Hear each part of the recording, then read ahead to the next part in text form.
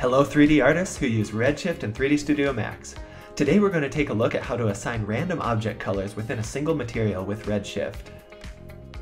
When working with a lot of objects, we often want to randomize the colors to make it look more natural. There are plenty of tutorials on how to do this with Redshift and other modeling software, but there are a few pieces missing when trying to do it in 3ds Max. So hopefully this video can fill in those gaps so that we Max users can also enjoy making piles of M&Ms and Skittles. I'll start off with a condensed version for the more gifted among us. To get random colors, assign a gradient ramp to your diffuse color or whatever material property you want to randomize. Make the gradient colors you want, change the gradient type to mapped and use a Redshift scalar user data node for the source map. Type an attribute name and copy it. Select all your objects and run this Max script, making sure to paste your attribute name in place of the highlighted text, and you're done. You can access each object's attribute value in the user-defined tab of the object properties. Now for those of us who actually want to learn something, let's take a closer look. Okay, first I'll show what we're going to work on. Here's our scene. We've got some gummy bears in a jar. The lighting is a simple HDRI with a few extra lights to make the jelly material glow a bit more. At the moment, all our gummy bears are yellow, and we want to make them more colors without having to create and assign different materials for each. At a glance, this is how we will accomplish it. Our gummy bears are currently using yellow for both the diffuse color and for the refraction color. We will want to fill both of those with a range of colors we specify. And we want to randomly assign where in that range each object should fall. Let's walk through how to actually accomplish this in Max. Let's open our material editor and our gummy bear material. I prefer to use the compact material editor, but I'll try to describe everything in a way so you can easily do these same things with a node-based workflow. We'll begin by assigning a regular old gradient ramp to our diffuse color. Now, a gradient ramp would not be my first thought for selecting colors, but it actually is a very powerful tool. Let's start by changing our interpolation to solid, and then let's place some colors.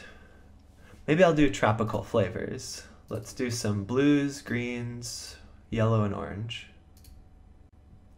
Now this is where we start to have a lot of control.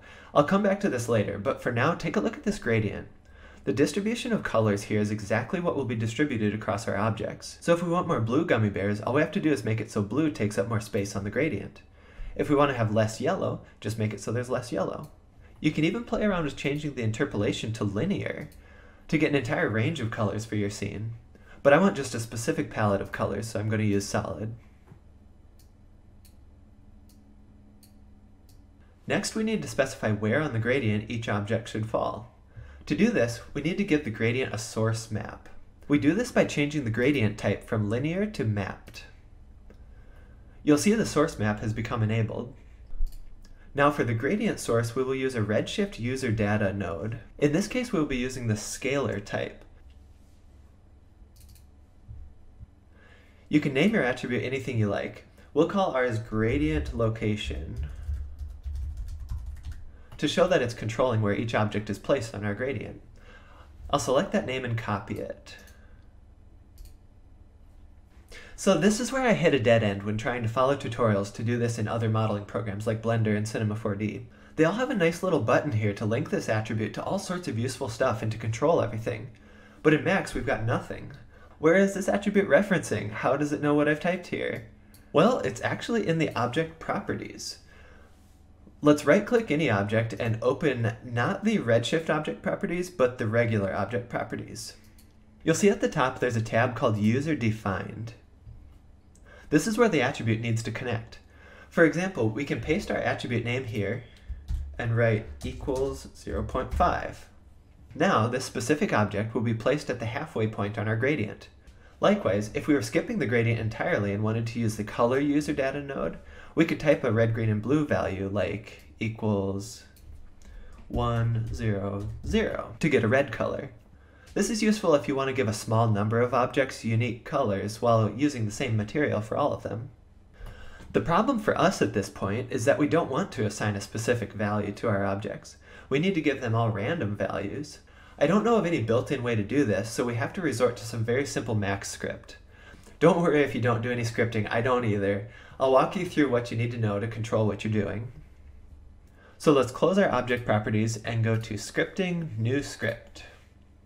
Okay, just follow along with me and I'll explain as we go.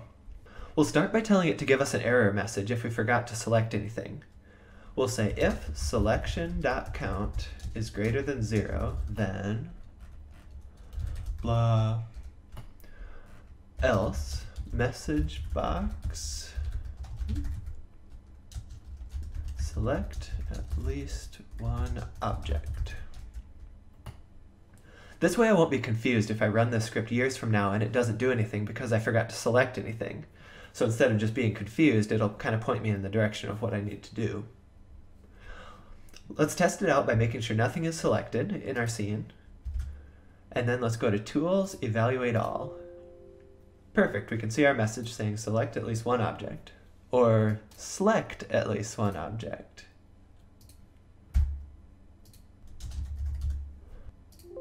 Perfect. Okay, now let's actually write our script. I'm going to space some things out here just a little bit. And instead of blah, let's start with for obj in selection do open parenthesis, close parenthesis. This says that for each object we have selected, do whatever's in the parentheses. So I'm going to expand out these parentheses a little bit to give myself some space to type. And let's say rval equals, open parenthesis, random 0.000 space 1.000. So in this line we create a variable called rval. You can name it anything you want to, that's just what I use to make myself sound like a programmer. Set it to a random number between 0 and 1. And actually, adding these zeros after the decimal is actually vital to getting this to work right. MaxScript decides whether to make this variable able to use decimals or just whole numbers based on how you type these values that are going into it. So if you just typed 0 to 1, this would actually return either 0 or 1 because it doesn't allow for any decimal places. And so in your gradient, that would mean the only colors being selected would be at the 0 point or the 1 point at the very end of your spectrum. So if that's happening in your scene, check this in your script to make sure that you've allowed for decimal placement in your variable. So we'll add a new line and we'll keep going. Set user prop obj, and here I'm going to right click and paste to make sure that I get that name exactly the same as it was over here in our attribute name from our material. So gradient location rval. So this tells us to create a user property for the current object called gradient location, which is the name our material node is trying to connect to. And then it will assign it the value that's in rval, which we declared before was a random number from 0 to 1. So let's take a look at this in action on an object. Let's select an object, go to the object properties, and we can see there are no user-defined properties right now. But let's close this, and let's go to Tools, Evaluate All. Now if we take a look at our object properties, you can see that one has been defined, called gradient location, and its value is at 0.9. Let's try it again. We have our object selected, Tools, Evaluate All, and let's check our object properties, and now it's been replaced with a value of 0.83. So you can see the script is pretty smart about how it does this. It actually checks to see if you already have one called gradient location, and if you do, it'll just overwrite it. So that works really nice if you got a big scene and you've been adding some stuff, testing it out. You can just keep running the script over and over and it won't build up a giant list of these different properties. It'll just keep replacing the one. Okay, our script should be ready to run. We've tested it on a single object, so now let's select all our gummy bears and let's evaluate all. Okay, I guess that worked. But if you want, you could add another line in the script saying it was successful. Let's go ahead and do that quick. Let's go outside of the loop here. And we'll say message box success. And so now we still have all our objects selected. Let's go ahead and just go to Tools, Evaluate All, and perfect. Now it shows us it's been a success.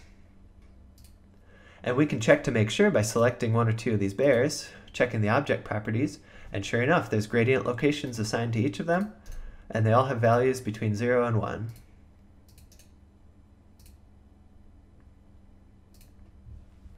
Okay, now let's trace our steps backward to better understand what we've just done. First, we've assigned a random decimal value from 0 to 1 to each of our objects under a user property called gradient location. Then within our material, the Redshift scalar user data node is set to access this gradient location property and pass it along to the source map driving placement on a gradient ramp that specifies which colors will be used. This gradient ramp is then placed into our diffuse color slot. We need to connect that all to the refraction as well. So let's just copy this down, make it an instance, and that way it will be identical between the two colors all the time for each gummy bear, which is what we want in this case. Alright, if we're lucky, we did that right, and our gummy bears should now be tropical gummy bears. Let's render and take a look. Fantastic. If you don't like the way it distributed the colors, feel free to come in and select a few of these gummy bears and go ahead and just run the script again. And you can see those changed right up. So you can keep trying it on different objects and just to adjust the color distribution if you need to. Now let's say I'm tired of tropical gummy bears. I just want the traditional colors. All I have to do is go into my gradient and change the colors. And you can see it updates in the render. And say I want most of them to be green. Easy, I just adjust my gradient to be mostly green. Or as we demonstrated before, maybe I want to have them be mostly white, mostly yellow, mostly red. Anything you want to do, whatever's drawn out in your gradient, that will be the distribution of colors. So you have total control over how this is randomized. You can weight it toward different colors and have some bias in there without having to go into more advanced randomization math back in our scripting. And here maybe I'll demonstrate too what it looks like if we turn off our solid interpolation and instead go to a linear interpolation. Now our gummy bears are given colors within this entire range of values from green to this kind of whitish color. Very cool. But for now I think we'll leave it at solid and we'll evenly distribute our colors a little bit more. And that should be everything. Hopefully this has given you some new tools to control the colors of large numbers of objects while keeping your material simple and organized. Oh, and one more thing for those of you who are blazing your own trail and trying to adapt this to new techniques like randomizing colors or vectors, it helps to be able to see what values are being assigned when you are scripting. If you're ever getting weird results when you run the randomization script and you're not sure where that's coming from, you can take a look and see what it's doing by going to Scripting, Max Script Listener. And if you press, I just press Control D to clear it out, otherwise you can do Edit Clear All. And you can add a line inside of your loop that says something like print rval. And what that does now is if we run this script, I do have some objects selected, so let's evaluate all. It's a success, and now over here in our listener, you can see we have a list of all the values that were assigned to those objects. And so I can see it's 0.72, 8872, so I know that these are good numbers. But for example, if I'd forgotten to put these decimal points in here, and I go to Tools, Evaluate All, success, but now I would be having problems with my material with the colors not being assigned correctly. Well, I can look into my listener and see, oh, they're just being ones and zeros. And I know, like, okay, that means something's going wrong with how that value is storing those numbers. And I can go in and check that out and say, oh yeah, that's because I forgot to put the decimals in here. And so now let's try evaluate all again. And now this time it's back to values from 0 to 1. So that's just something if you want to break off on your own, that's a little tool to help you debug stuff and to get it working the way you want it to. It helped me know for sure when I had it working and when it was broken. So I'm just going to remove that since I know mine is working. And I think that's all. I hope this helps and good luck on your projects.